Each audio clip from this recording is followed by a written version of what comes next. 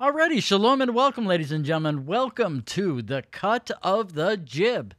It is great to be with all of you here today. Make sure to go and hit that subscribe button, the like button. Leave us a comment on this episode. Let us know if you like the cut of the jib. All right? Or the cut of my jib, rather. Let us know. Let us know. Now, I had this idea of doing a new kind of show on this channel. Doing something extra to kind of mix in with our politics and our music analysis and all of that stuff that we do on this channel, which is in many ways all over the place of me essentially giving the cut of my jib. And I was thinking to myself, there's been some TV shows and movies that people have forgotten. Some of them could really be diamonds in the rough. There's some great stuff out there that may be hard to find. It's never talked about. Or maybe it's just so incredibly bad that people don't care about it, don't want to talk about it, and it's kind of left in the ether.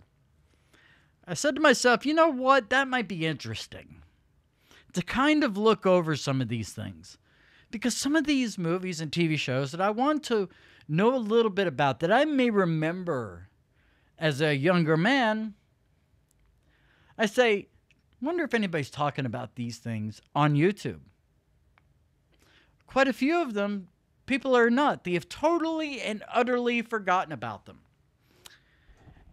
And the first episode here, and we'll decide whether or not to continue on doing this kind of thing on this channel,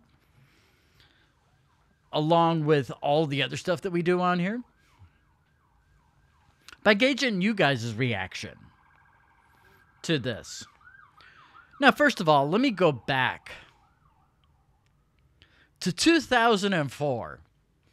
I ended up watching my very first episode of Entourage, and I think it was the season 2 premiere. I was at a friend's house. He said, have you seen this show, Entourage? I said, no, never heard of it. And when he played me that first episode, I was hooked.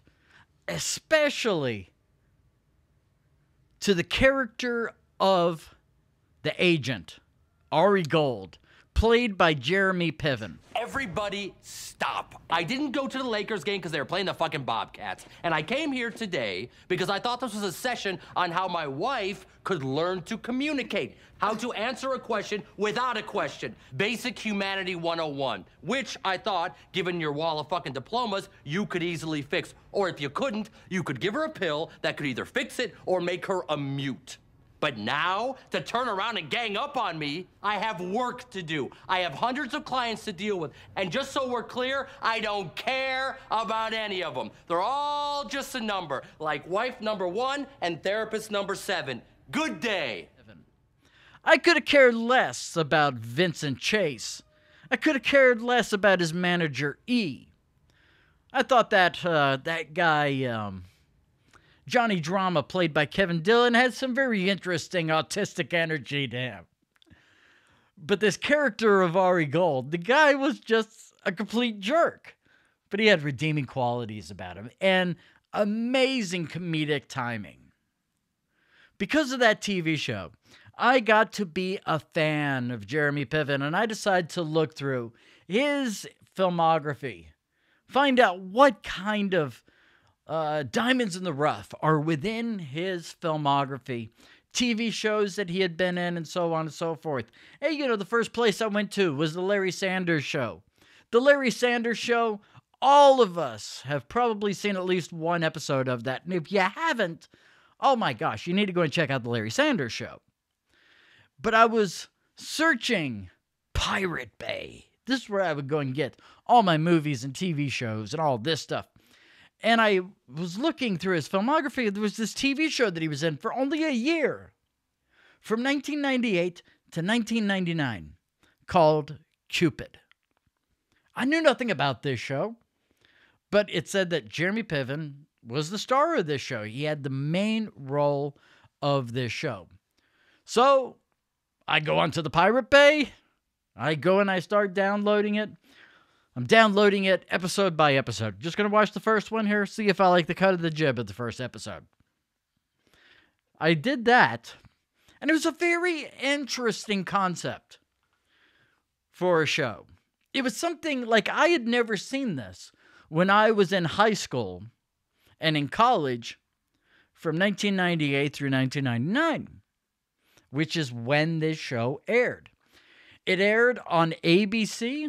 I don't remember any sort of promotion for this show. I don't remember anything about this thing. Nothing at all. And so what happens is the show starts, and it starts within this singles group. They're having a discussion. You got Dr. Claire Allen, played by that Paula Marshall, trying to, kind of get order in the courtroom, if you will. She gets a call. And this is what happens. Because he was picked up at Erie and Clark for drunk and disorderly. Why isn't he sleeping it off at some precinct house? Well, there was no point. The breathalyzer was negative. They found him brawling with a pimp. It seems the fellow was standing on the corner offering to find people dates. The pimp? No, the patient. The pimp took umbrage. Well, naturally, you thought of me. Now, there's more to it than that, but you'll see for yourself. Well, I assume his name isn't John Doe. It's good instincts, Claire. Hey, you've been working on that follow-up to your first book for a long time now. How's it coming? Honestly, it's not. I'm still researching, considering returning the advanced money. I hate to admit this, but love and romance from a scientific standpoint may be a dry well. Why do you ask? Oh. Sorry. It's a Valentine's Day conspiracy. I don't blow my own horn, so I end up on wrapping paper looking like a fat-winged baby. There you go. Look at that, huh? I used to teach. He thinks he's Cupid? Keep your advance money. I'm a ripped-up piece of There's your bestseller. clothes off.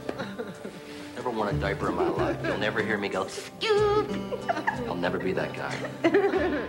The first half of this first episode, of this pilot episode, you see the therapy sessions between that of Jeremy Piven's character, Cupid, and Paula Marshall's character, Dr. Claire Allen.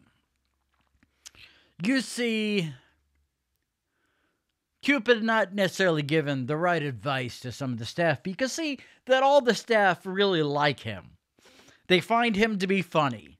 They find him to be insightful in many ways. But now it is time for him to be let out of the institution. And so, this is what happens. Is no danger to himself or others. Therefore, I am recommending to this competency committee his immediate release. Additionally, he has taken great strides in overcoming his delusional state. He no longer believes he's Cupid. And yet you still have no idea as to his true identity, no name. It's Trevor Hale. Well, good. That eases one of my qualms. Does he have any money? A place to go?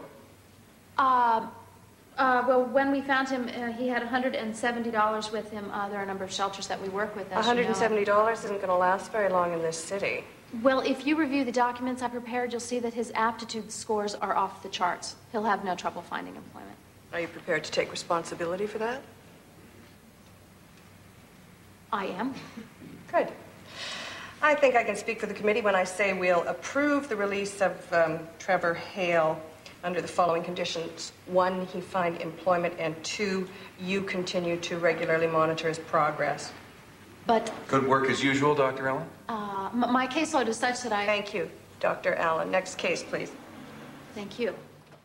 And now, just so you know, the name Trevor Hale, you find out later on that he got that name from a saying that was on a plaque within that of the courthouse.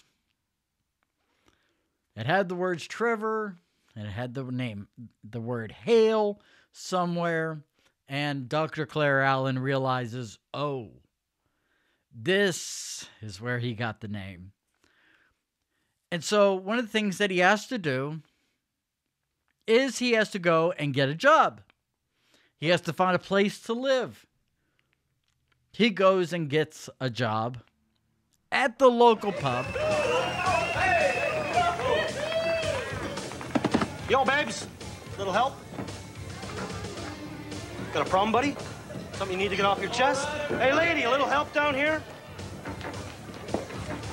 Didn't think so.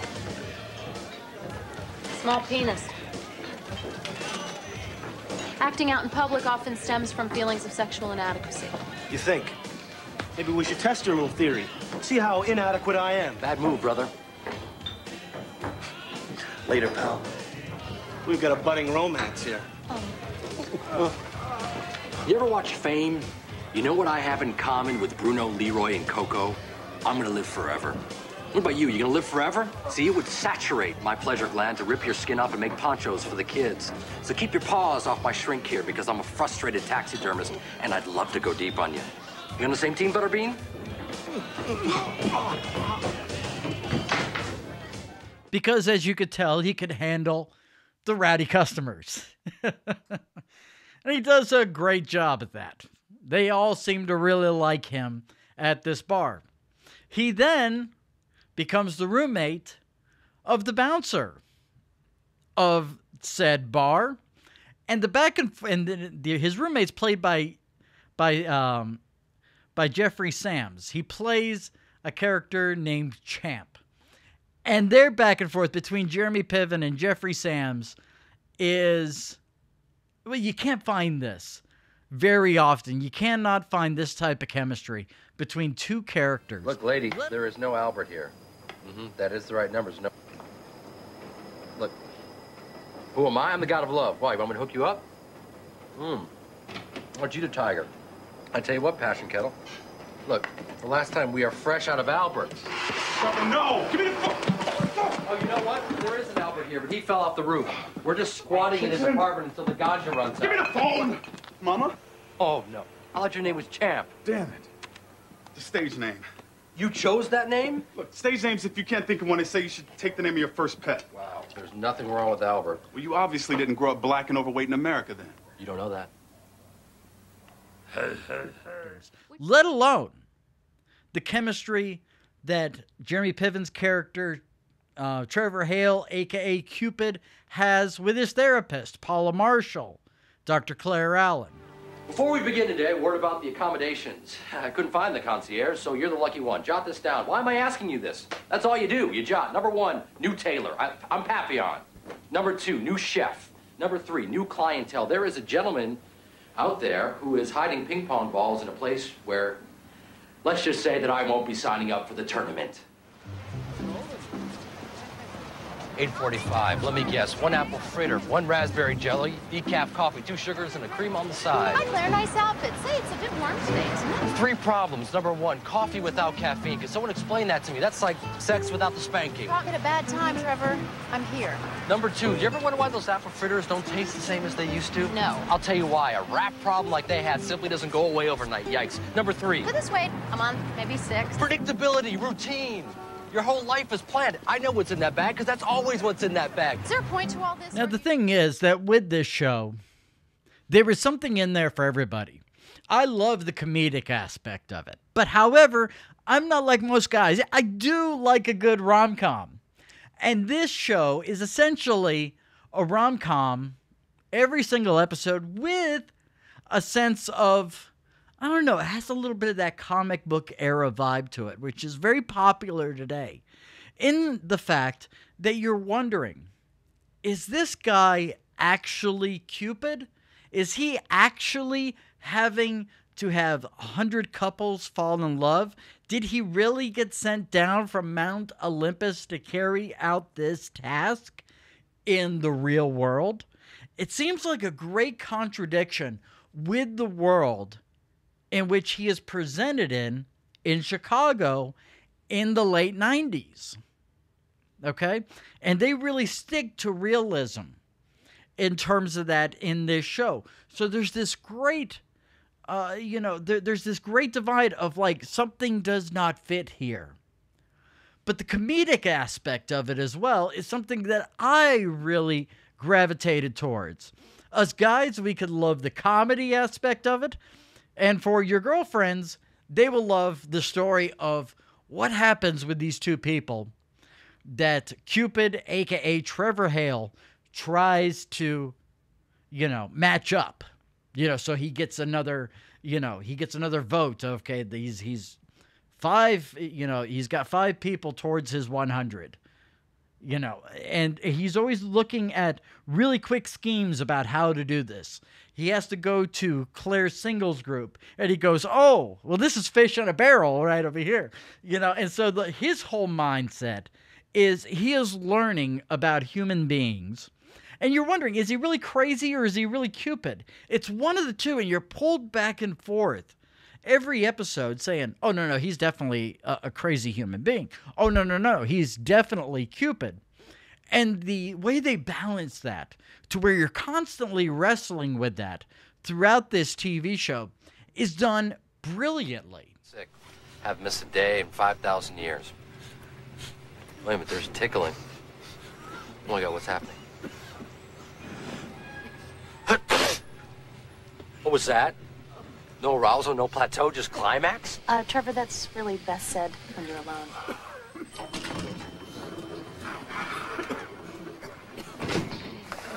I'm sick! Is this a cold? I love having a cold. Oh, baby! Now, the question is, how did this show end? We got a lot more to talk about in terms of this show, but, this seems like an amazing concept, right? This seems like a concept that appeals to men, appeals to women, and this is something that is like, this is the great in-between point here. There's a lot of things in terms of this. One of the things I could tell you is that the storylines do tend to be very formulaic. You know that every single week there's going to be a couple that either falls in love or something happens to where they don't. You know it's going to be that way each and every single week.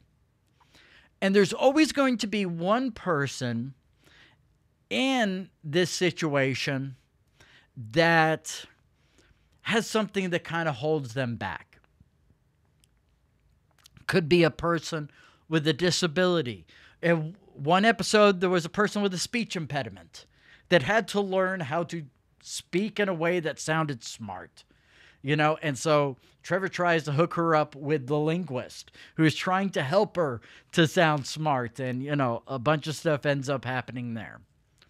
You have an episode where it is, and I think it's the pilot episode, where the people that it is that Trevor tries to hook up, and the whole time Dr. Claire Allen is saying, no, don't do this. Don't do this. This is stupid. This is a bad idea. Don't do this. You're not Cupid.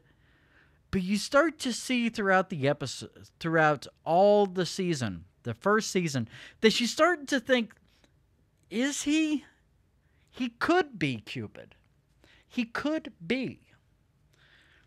But the first episode, he tries to hook this lady up with a guy who happens to be married. Then, there's the episode, The Heart of the Matter, where it is that, sadly, the gentleman that he's trying to hook up with this other lady, he ends up dying at the end. And, there's some heart-wrenching stuff, but some amazing comedic parts of this show.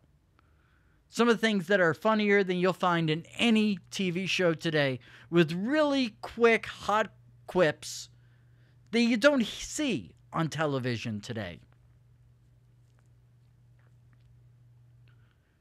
And not only that, there were big guest stars on this show that would be there through the entire episode, not just a, hey, and then be gone.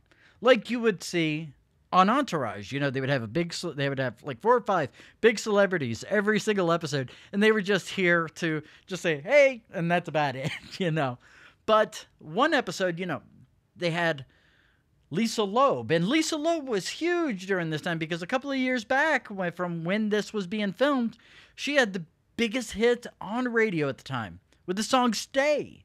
And I always thought that Lisa Loeb was really cute. And so that was one of my favorite episodes. And she ended up going and doing a bit of a song at the end of it, which was a very famous song that she never recorded for any of her albums, but I thought it was great. All right, request. Trevor, this is for you. I used to be much cooler than this.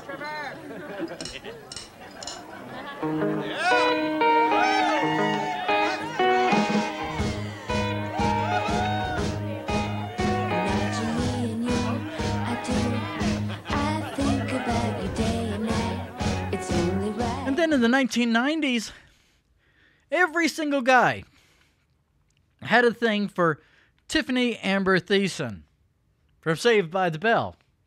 Okay? She appears as one of the focuses of one of the episodes later in the only season of this show.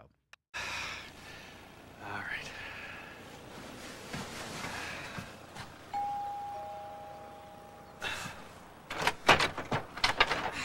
Good morning.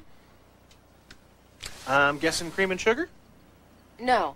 Black with skim milk on the side. Oh.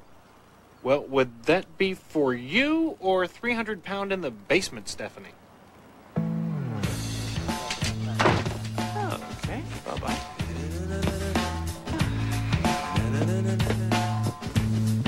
She broke down where no one could see her, broke down on the side of the road, and she knew, like she'd always known before, she could never be alone. What are the two little cups for? Hot chocolate for the kids. You want me to get a straw? Maybe they can drink it through the crack in the door. But she knew as she looked in the window that he Okay, you've made your point. Really? Well, what's my point? That you're sweet. Nope. Sorry. It's not my point.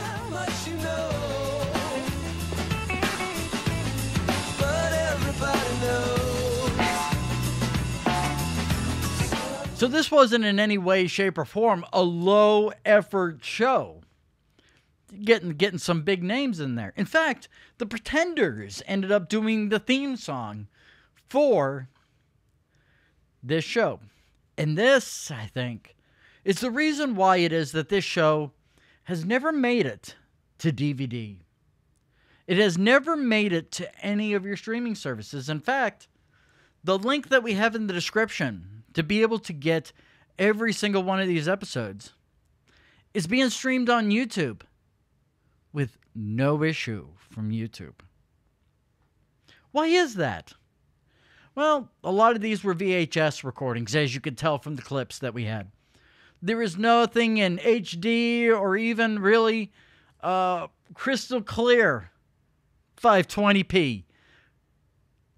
There's not a DVD release. It's not streaming anywhere except for the recordings people had made on YouTube or placed on YouTube. They probably recorded them on VHS and put them up on YouTube. Entire episodes. This is all that has survived. I think a lot of it probably comes down to the same issue. Why it is that you're not going to be able to find Cold Case for purchase on, say, for instance, iTunes or Vudu. You're not going to find it on Netflix. You're not going to find it on Paramount Plus or any of the other streaming services. And it's because during the time of the 90s, the license to broadcast a show with certain songs, you would have to renegotiate with those record labels. You would have to renegotiate with those artists in order to have those songs on a TV show that is being released on DVD or any type of home media. During the late 90s, home media was not being released in terms of full seasons. There were some here and there, but it wasn't like every single thing needed to be digitized, made available for home media. That didn't come for a couple of years later. A couple of years later, That ended up being a thing. So the licenses that were negotiated at this time were not for the selling of home media. And this show, Cupid, would use a lot of top 40 songs. Not only did the Pretenders have an amazing introduction with their song Human, but also the big hit by Jennifer Page, Crush, was featured in this show, as well as the cover song, performed by Lisa Loeb in one of the most loved episodes of this show. I guarantee you there had to be a lot of hoops to jump through in order to say, we want to take this episode with this music and sell it. And the music is an important part of this show, because the music and where it plays is one of those things that it really adds to the emotion of every single scene within this TV show. It really is a part of the show. So to replace it with, say, stock sounds or stock music or something like that, it really would take a lot away from the charm of this TV show. Now, this show was created by Rob Thomas, who gained a lot of notoriety with the TV show Veronica Mars. I never saw Veronica Mars. Still have not seen an episode to this day. I know nothing about it. But with the notoriety of that show, and given the fact that E! Entertainment said that Cupid was brilliant but canceled, and put on their list of TV shows that were brilliant that should not have been canceled, but ultimately were, Rob Thomas decided to bring Cupid back. But at this time, Paula Marshall had gone on to do other things. Jeremy Piven was killing it as Ari Gold on Entourage. And so a whole new cast had to be brought in, and they decided to retell the same story. In fact, the pilot episode of the new series in 2009 was exactly the same as the first episode of the 1999 series. And it really feels like a dollar store version of the original series. The amazing cinematography that was there in the original series was not there in the new series. The writing wasn't as good. The comedic quips were not there with the same amount of hilarity that they were in the original series in 1999. And also, well, let's just be honest. The characters that were cast to portray these characters that we had grown to love in the 1999-1998 iteration of this show, they seemed like a Bollywood version of the original show. Here's the trailer for the 2009 version of Cupid. This is gonna blow Ollie's mind. Ollie, I'm here. Someone has pulled quite a prank tonight. Hey! Happy New Year, officers! Trevor Pierce is either completely insane. He believes he's Cupid? He's steadfast on that point. Or he's the god of love. Love is all around, no need to waste it. Or possibly both. He's all yours now. Hello, Mr. It's Cupid. Cupid. I'm Claire McRae, one of the doctors here. I suppose you'd like me to disrobe. Oh, it won't be necessary. Either way, he's a man on a mission. 200 mortals matched. 100 happily ever afters before I'm allowed back. Back where? Mount Olympus. Of course. If he can prove he's not insane, Tell me about Olympus. Non-stop clothing optional party. You just described the Playboy Mansion. if he can get the world to believe in love again, You're the guy who changed the ball drop sign. Spread the word, people. Holly had a magic moment with a guy in a pub in Dublin. He's here. He's looking for her, and that, good people, is love! if he can match 100 couples, Love at first sight is a myth. Love is heat, chemistry, sex. Yeah. Love is what's left after the heat and the passion die. Wow, who ripped your heart out? he might find everything he's been looking for. You say you're on a mission to match 100 couples. We find a man and a woman. Have you not been paying any attention? I only get credit for a match if it's true love. The kind of love you'd cross oceans to find. Romeo and Juliet counts. Romeo and the coat check girl doesn't. From the creator of Veronica Mars and ABC Studios People, you're looking for palpable, transcendent connection. comes the story of one man who will do whatever it takes Where are you? Opportunity is knocking, my friend. Go. to make love happen. What can I get you? Sex on the beach? No. Screaming orgasm? After hours grope on a lunatic's futon? Cupid. Think about it. Now, this one didn't last anywhere near as long as the original, which I'm sure from looking at the trailer, you could probably guess. This one lasted 8 episodes. The original run of Cupid lasted 13 episodes, 12 of which aired on ABC. Another one later aired on Global TV in Canada.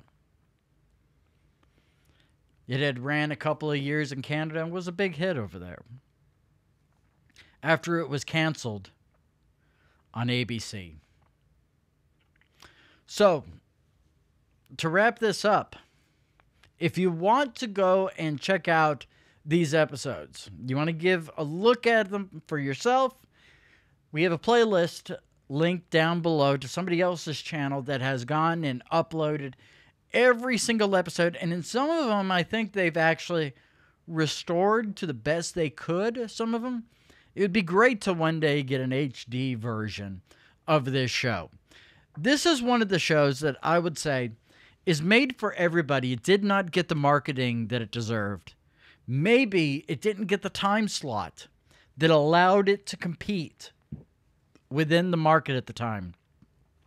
The writing was phenomenal. The cinematography and the direction was outstanding. The chemistry with the cast of Jeremy Piven, Paula Marshall, and Jeffrey Sams was beyond, I think, what they had in Entourage. But there's a lot of elements of Entourage that you find in Jeremy Piven's character of Ari Gold. You find a lot of the same personality, except for the being a total jerk part, in Trevor Hale, a.k.a. Cupid. Now, the idea for this show, it was later asked to Rob Thomas what it was, how it was that the show was going to end.